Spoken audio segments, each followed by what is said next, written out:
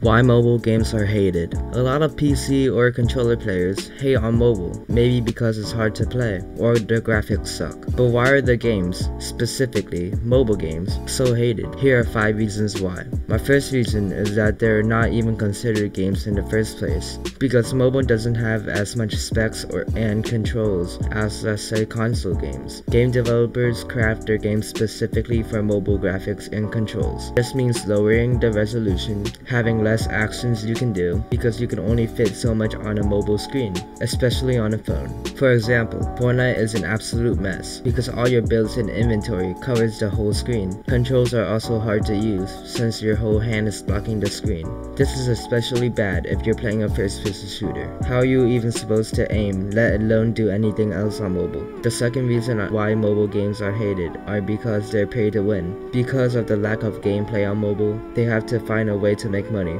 Mobile players don't really take gaming seriously, so developers have to make the games pay to win. Because if it isn't pay to win, no one will buy anything, because no one cares about mobile. Also, it's pay to win because games are free, to appeal to younger kids, and because no one's going to pay money for just a mobile game. That's why they're forced to have pay to win. Number 3 is that games are kinda designed to be this way, because they're always making you feel rewarded. For example, in Candy Crush, you immediately get rewarded once you crush a layer of candy, and it has all these effects. Another example is Clash of Clans. You get rewarded for basically anything you do. You're making your base better at the end of the day. You can win a game in mobile in like 3 minutes, while games like Valorant or Rainbow Six on PC and console take like 30 minutes to complete. Most mobile games reward you immediately, because when you're on the go, your attention span is super short, and of course, paying will make you feel rewarded even more.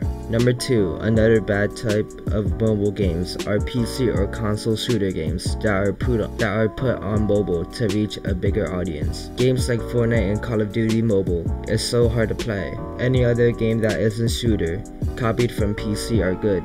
Games like Roblox and Hearthstone are perfect for mobile because they don't need to have good controls. The inconvenience of mobile gaming is also huge. This is kind of a bonus reason. When you're playing on the go and someone is calling you at that specific time, you're about to die in a game, or your screen is dirty because you're eating Cheetos, so you can't aim. That just proves that mobile isn't for hardcore gamers. The number 1 reason mobile games are hated are because of the ads. Everyone already knew all the mobile memes where the ad was nothing like the game. Again, because they're appealing to children, they're most likely to click on the ad and maybe even play the game, tell their friends, and take their mom's credit card.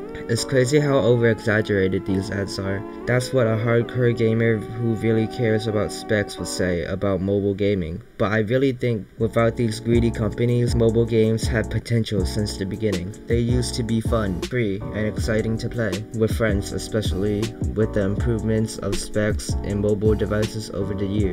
Mobile still has a lot of potential. It's still the most popular gaming platform, in fact, and it's only going to grow as more people get phones and kids who grew up playing mobile games with iPads and tablets. The games in mobile are probably going to get better though, because of these improvements in specs.